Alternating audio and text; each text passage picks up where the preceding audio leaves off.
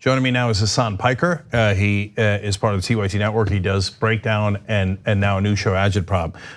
Hasan, welcome. And listen, you're on because you said some things that a lot of people, including myself, find very offensive. You did not say it on the Young Turks network. You said it on your own Twitch channel. So we're going to take them one at a time and have a conversation about it. In the past, when conservatives have said offensive things, I have said that they should keep their job and we should have a conversation about it. I said it about Megyn Kelly, Don Imus, and Rush Limbaugh.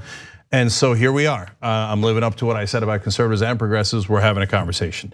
So you said America deserved 9/11. Did you mean that? No, obviously not, especially considering the fact that while that is a very viral quote that is going around currently, if those people were at least even remotely charitable or cared about the actual truth of what I was talking about, they would understand that within context, I was simply referencing the fact that all of the foreign policy decisions and our arming of insurgent groups in the region and our efforts in destabilizing the Middle East have a direct consequence, a boomerang effect rather, if you will, in causing 9/11. Of course, every part of what I advocate for is against violence. I abhor violence. I think it's awful. And as a matter of fact, I was very frustrated with the fact that Dan Crenshaw, a person who 4 times voted nay on bills that would stop arming Saudi Arabia. He voted no 4 times on those bills.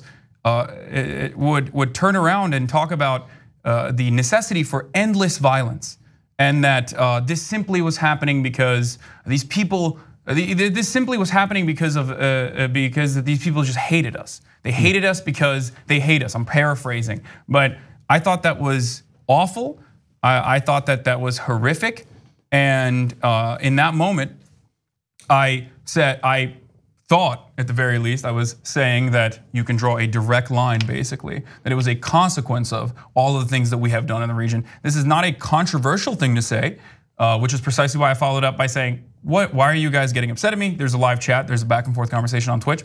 For those of you who are unfamiliar, said, why are you getting upset at me? Nothing I'm saying is controversial, implying that I didn't even understand immediately why what I was saying was so outside of the bounds of reason, considering that Hillary Clinton has had a similar and correct opinion on this, talking about how we did fund Al-Qaeda and Noam Chomsky and numerous other academics on both sides of the political spectrum. So when you're talking about one of the causes of 9/11 being American foreign policy, it's not just Chomsky. Donald Trump has said. Donald Trump has said that as well. I understand that. I understand that. But you understand now, and not just now, but you understood fairly soon after you said it, that saying Americans deserve 9/11 is a completely different statement and one that's wrong. No, I didn't say Americans deserve 9/11. I said America deserves 9/11. But that's still wrong. In that moment, well, maybe you could chalk it up to English being my second language or whatever you want to chalk it up to. Obviously, if I followed that statement up immediately with, well, we're still continuing to fund the nation state responsible for this, and we act like they are our greatest allies, when that kind of arms sale I understand the overall policy point you're making, Hasan, but saying it that way is clearly wrong, because it leads people to the impression that you. I should have used more precise and better use of the language there. It's messed up that I would even give the opportunity to the right to try to morally grandstand on an issue like this when they are 100% responsible for all of the bloodshed that has been caused. Even some other outlets in the mainstream media are also culpable in this circumstance. Look, 3,000 people died, and that's terrible. That is a horrific event. I've covered this issue numerous times. I've covered the way that media has politicized it and the way that politicians have politicized this issue numerous times. There's an article I wrote 2 years ago on 9/11 on Huffington Post that you guys can go check out if you want to understand exactly what I mean. These are the same people that justified an illegal war in Iraq. These are the same people that normalized this same kind of violence. And that's precisely my point, is that especially a congressperson who suffered, like who sacrificed personally, and is now using that sacrifice to in a very civil fashion, albeit, justify endless warfare is abhorrent to me. I know that I was inappropriate. I understand that, which is precisely why I took action immediately as soon as I realized, like, oh, this is going to be misconstrued. I don't want this to be weaponized. I don't want this to be. I don't want this to offend people. I immediately stopped the stream. I deleted the VOD, the video on demand, and I continued after that to. So you deleted it before any right winger wrote an article about it or not? No, of course. Because look, I talk about Nazis, crypto fascists, and the alt-right quite frequently. I am vocally in defense of a lot of the things that they oppose. Okay, anti-fascism being the primary thing, which is precisely why I have a lot of people who are waiting, sniping, like looking to snipe comments out of context in exactly the same fashion that they did last night, and take it up the chain of command as quickly as possible and escalate it into a situation where I have thousands of people very publicly talking about how they want to brutally torture me and execute me. All right, yeah, which is weird, but whatever. I got you. So look, to me, that's monumentally important that you misspoke and that you did not mean that. If you meant it, it would be a totally different conversation. Well, you pulled a video immediately showing, in my opinion, that you didn't mean it. Okay, but by the way, now, that was like now there's a whole series of lies saying that you support Al Qaeda and terrorism. When look, this is really important because the point you're making is Dan Crenshaw is voting yes to Saudi Arabia and funding them, and Saudi Arabia has funded a lot of that terrorism. I'm going to get to the comments you made about Crenshaw, which are also offensive and abhorrent. Yeah. But on that front, I'm not wrong in saying that that's the point they're making is the exact opposite of what you were actually saying. Yeah, the question I would ask is this. If I am supposedly a fan of all of the terrorism that is ongoing around the world, or a fan of Al Qaeda, as some other YouTubers who have a gigantic platform have put it, then why would I be upset at the government's decision to continue funding these groups? Or why would I have been upset originally at the government's decision to fund these groups? And then why would I be upset at the fact that we are still continuing to fund and supply arms to the Saudi Arabian kingdom, which then happen to find themselves in the hands of Al Qaeda? This is all factually correct information. This is all well documented. Like the arms that we have sold to Saudi Arabia at this point, and they are the #1 country that buys the most arms from us, as Donald Trump put it, and as Reagan put it back in '86. When there was additional criticism against selling arms to Saudi Arabia. Why would I criticize that if I'm in support of Al Qaeda? They're also the #1 purveyor of terrorism, and that's why we fight against the Saudi government. Progressives do. All right.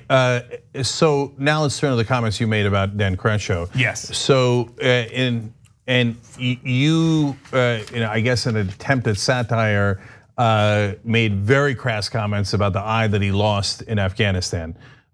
So first of all, at least everyone is assuming it's satire, including Dan Crenshaw. I'll quote him in a second. Was it satire?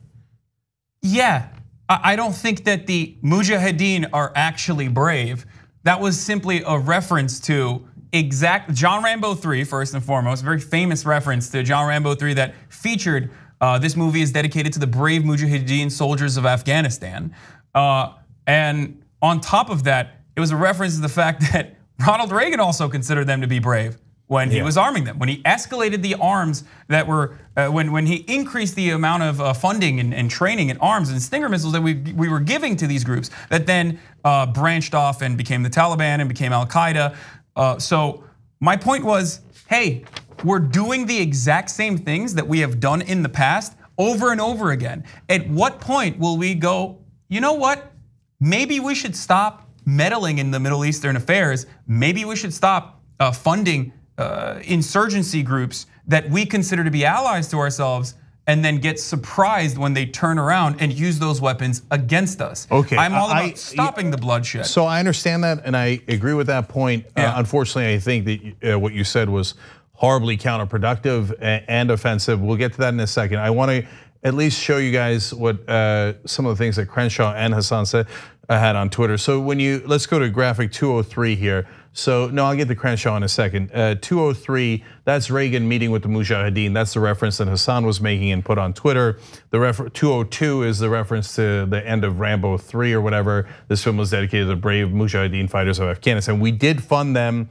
Yes, they were fighting the Soviet Union at the time. That's obviously important context, but, but we did have blowback when they turned on us. Now, Dan Crenshaw, I actually thought was,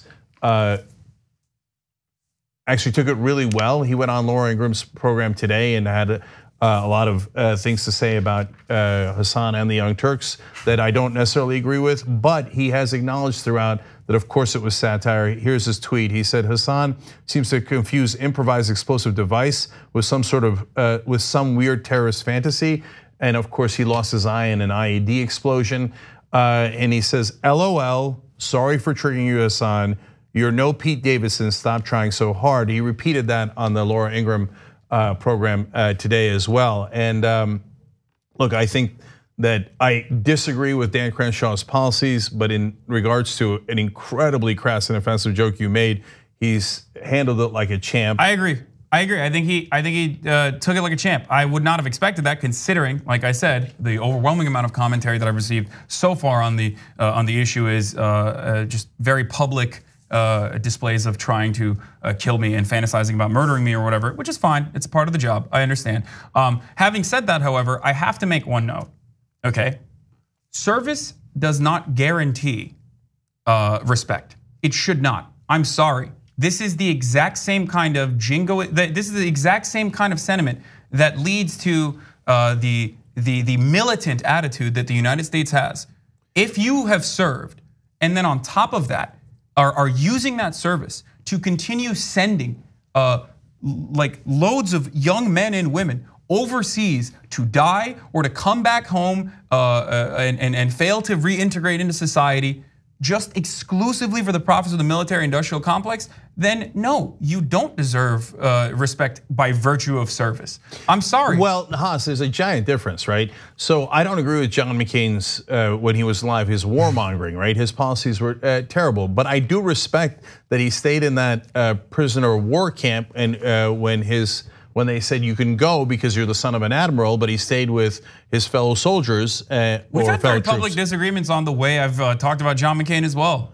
Yeah, and so saying I disagree with Dan Crenshaw's policy is one thing, making that incredibly crass joke. I mean, how do you not see that it's counterproductive? Did you think that Americans would say, oh my God, that joke is so funny? Or like, can you not see how most Americans would say, this horrible thing about his eye injury would be offensive, and then stop listening to you? If I considered what the popular thing to say was going to be every time I said something, I probably wouldn't be advocating for the things I believe in. The final note I will say is this, okay?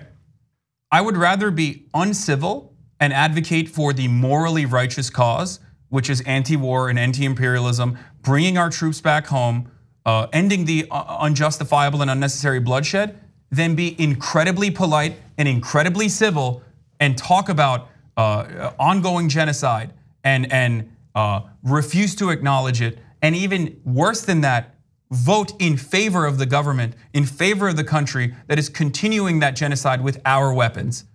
You can be as civil as you want. Yeah, if you had said that on the TYT network, I would have pulled that video. I think it's offensive, it's over the top, and I understand you were trying to do satire, but I thought it was a terrible job at that, and I get why people are offended by it. So look, what we do here at the Young Turks is unlike any other network. We have wild, significant disagreements, and I know that bothers people, and so I have aired our disagreements on the issue of Russia. And almost every topic that you can imagine. So Hasan and I disagree about that satire, to say the least. But what I don't want is people walking away thinking that he actually meant the misstatement on 9/11. And he did pull the video. To me, that's huge evidence that he realized right away that it was wrong. And look, this is talk shows are a fascinating and hard situation. They're not like a blue collar job. They're not hard in that sense. But that's why in the past I've said NBC shouldn't fire Megyn Kelly, etc. Because when you on your Twitch channel, you talk for what, like 4-6 hours in a row. That was from a 6-hour broadcast that they clipped 14 seconds from, and if they only had clipped 60 seconds instead of the 14 seconds, they would understand exactly what I was referencing and exactly what I meant. It still would be wrong. Look, the words I used were not the best words. I understand that. Like I said over and over again, I get that. It's not good words. The joke stuff we can have a disagreement on. Yeah, we obviously have a disagreement on the style. But ultimately, my points have always been throughout my professional career and in my personal life, and still to this day, the exact same. Obviously, 9/11 was a horrific tragedy. 3,000 Americans died, okay? 7,000 troops have died since then in endless wars. And if you're spending all of your energy getting upset at me because I think that is abhorrent and awful, maybe you should spend your energy elsewhere and realize that those who justify that endless bloodshed don't actually have the best interest of those young men and women at heart. All right, I want to make a correction because it's happening as we speak. Representative Crenshaw was not on Laura Ingram's program. He was apparently on the Daily Caller. Oh, great. So no, it doesn't matter either way. Look, it didn't happen on our air, but again, I think it was wrong. And if Representative Crenshaw wants to come on here, we would be very, very happy to. I would love to ask him the question. I would love to have a conversation with Representative Crenshaw. And because people keep saying that I'm afraid to like address him in person or something, I'm not. I would love for the opportunity to be able to have a face-to-face conversation with Representative Dan Crenshaw and ask him directly to his face why he thinks it's okay for the United States to keep selling arms to the Kingdom of Saudi Arabia and then have those arms turn around and get transferred over to the hands of the Al-Qaeda. The last thing is, guys, no matter where you are on the political spectrum, it's okay to disagree. I think we've got to keep it within bounds, and so any comments about Dan Crenshaw's injury, I think, is out of bounds. And I think his service was great. It doesn't mean he's right about policy, but we got to give people their credit. And he risked his life and he lost his eye, and for that, I think obviously the country owes anybody who served a debt of gratitude. The TYT Plus app is now available on iOS and Android. Download to get more TYT content at tyt.com/app.